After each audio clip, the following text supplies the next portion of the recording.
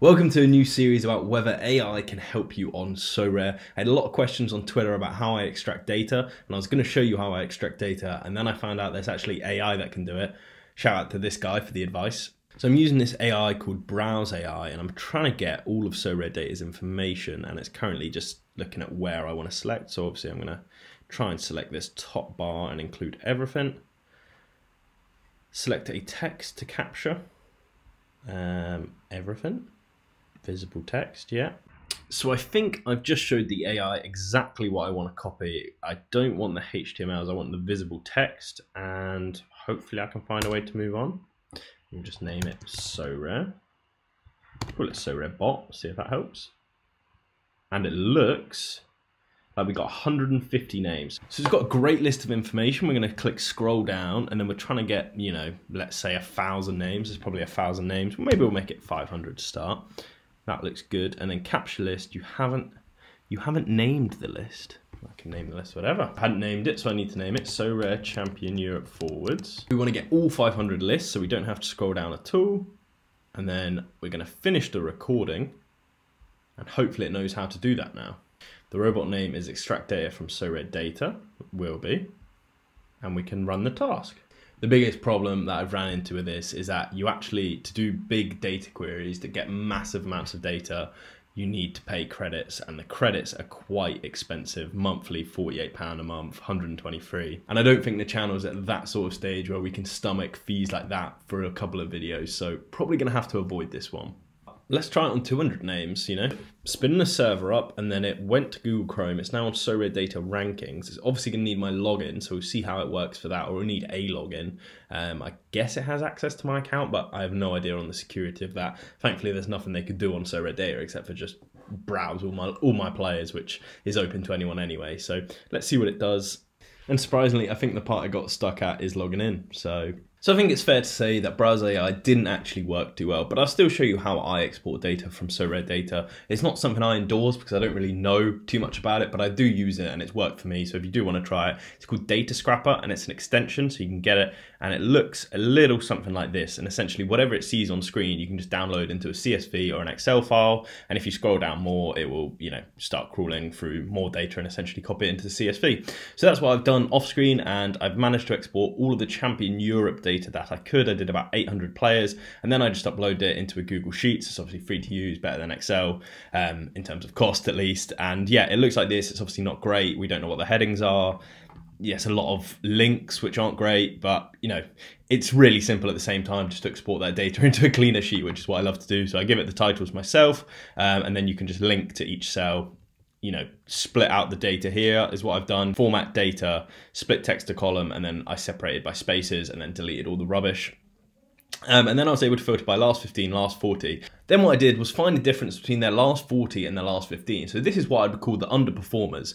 So, João Cancelo is, the perfect name for anyone that's looking to join the cap mode. If he's averaging 39.1, Man City is so good, he's going to get so many decisive actions from left back or right back, wherever he's playing, that he is a perfect pickup for the cap mode. And I was looking for more players like that because Cancelo's just going to be far too expensive because everyone knows about him. Everyone knows how good he is. So who's those little secret, hidden gems essentially? So we've got someone like Moussa Dembele, and Dembele's probably quite a good one, but he would need to get a move. He's not getting guaranteed minutes. And the problem is, so you keep coming back to this manual input where I had to find which one of these names had L40s that were massive because they're in a league that was much easier. So all of these names pretty much have moved from Challenger Europe into Champion Europe, and it's just not going to help us. So I did try and use ChatGPT, more AI obviously, to try and solve that for us, but unfortunately it wasn't able to give me a list. But what we can do is see whether it can pick maybe a best suggested lineup. In order then to identify if ChatGPT can help us pick our sorare team, we're going to need to teach it the rules. We've seen this is how ChatGPT can learn, and it's one of the best things about AI is that you can give it information and it will take that into the knowledge bank. So in order for ChatGPT to pick our best sorare team, we need to teach it the rules. So we're starting off with how many players it picks. So I'm hoping it understands that now. I've asked it, if you understand that, can you pick 5 players from the below that would make a reasonable team then? I don't think it'll be able to do this. I'd be very impressed if it can, but let's see. We've got all the positions. Will it pick the goalkeeper? There's only one in this list. We actually did it. That is wild. Okay, this has potential. Let's see. Okay, so now we're relying on the cap mode. I'm explaining the capped, You can see it on screen, but you know, the averages need to add up to a certain number or less than a certain number, really. Can it do that? Let's see again. This is looking pretty strong.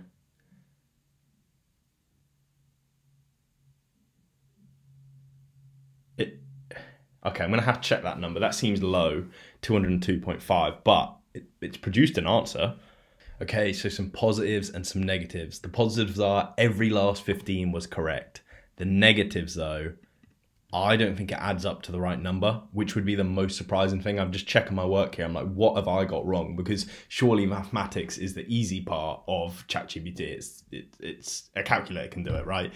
So I'm going to get it to check the number calculation. It apologized and then got it wrong again. It's just so annoying because it's just got so much potential and it's just like missing, you know, the key ingredients of just adding the numbers together correctly.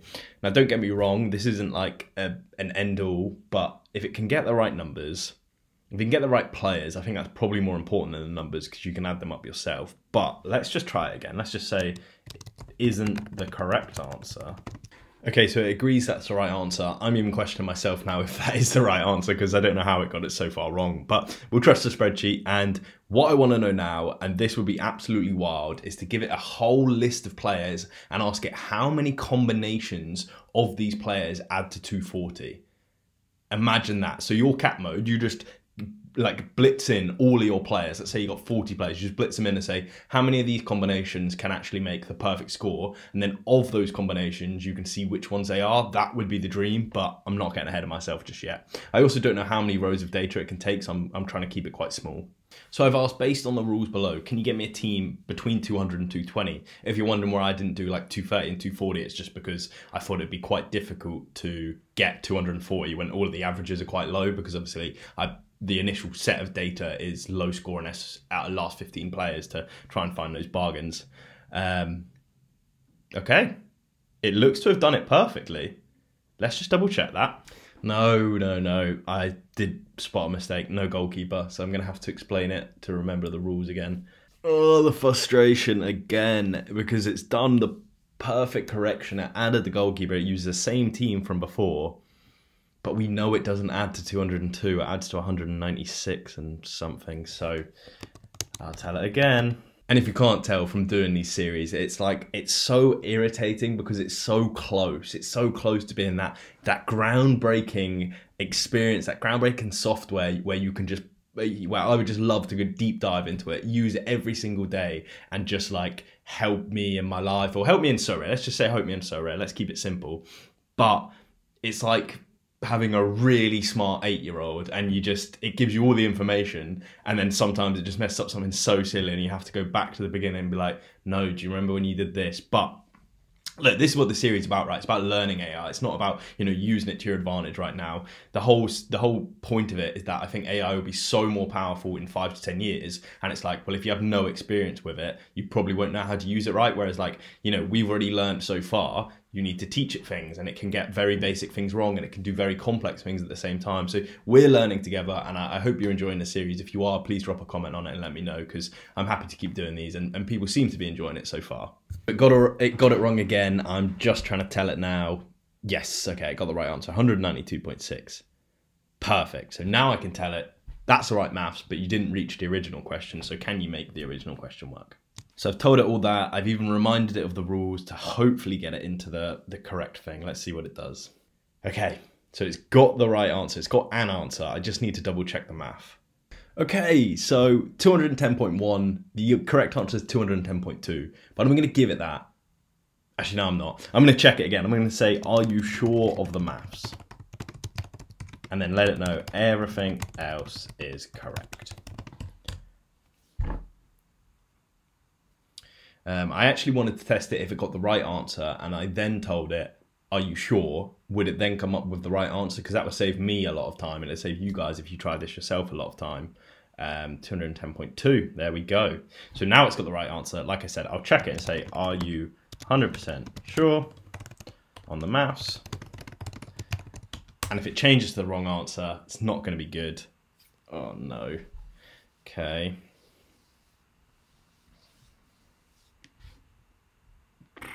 Come on, just put the same answer. Yes, yes, it put the same answer. So there is hope, right? If it gives a wrong answer, you don't need to check it. Maybe just say, are you sure, are you sure, are you sure, until it gives the same answer twice. So we're learning. This is the point of the channel. This is the point of the series. Come on. Now this will be a challenging one. I asked them how many different combinations there are of this. I only included 3 goalkeepers, and we're trying to find still the 200 to 220, and it's currently just writing its answer. Okay, so it essentially says, you know, all of the correct information, and then it says 50 players, taken 5 at a time, which is 2 million. It's probably a bit high. I wouldn't expect it to be that high. And then it says, sorry, I'm an AI language model. I do not perform mathematical calculations. So that's interesting to know, at least. Now I'm giving it a quite easy query, but I'm not giving it much information. So I've just said, from the data below, can you tell me which has the biggest difference for each position? So essentially I want to know who's the goalkeeper of the last 15 to 40 that has the biggest difference. And then hopefully, you know, it does all of the positions and tells me. So there's only 1 goalkeeper in this data set. No, there's 3 goalkeepers in this data set still. So we'll see. 2 out of 3, not bad. It actually got defender correct, midfielder correct, and forward was 2nd place. Berardi actually loses out to Undav, I believe it is. Again, everything's correct except for the striker. I'm stuck between being like, are you sure again, and it'll check and give me someone else, or telling it who it was wrong with.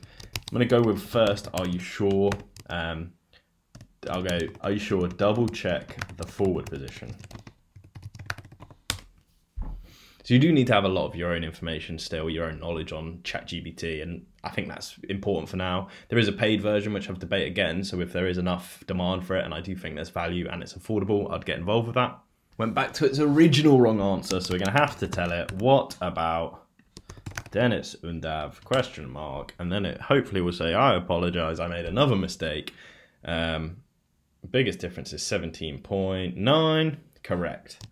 And that is greater than 17.6, no, question mark. Let's see what he says.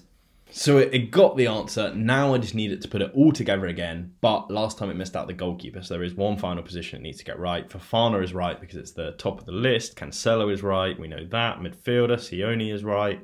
Forward, Dennis Undav. So it can do it. Okay, there's a potential in here. Now we're going to get a little bit more tricky with ChatGPT again. We're going to ask it for the additional player, the extra player, who's the best.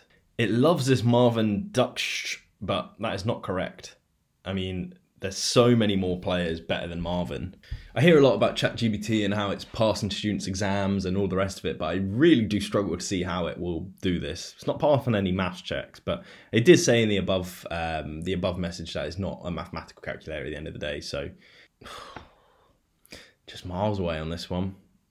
We got so close, but it just can't work out the extra position. I think I'm going to give up on that. It's not really essential. You know, 4 out of 5, we'll call it a win. And I think that's probably where we're going to leave it for today. Look out for more episodes on this. Let me know below some different ideas that you think would be really cool to search up. So, you know, searching the best team. We've tried a bit of scouting. You know, whatever else you can think of. I'm really interested to try these things, and it can help all of us at the end of the day. If you like this, please leave a like, and please subscribe to the channel. And then, yeah, all the best to you. Cheers.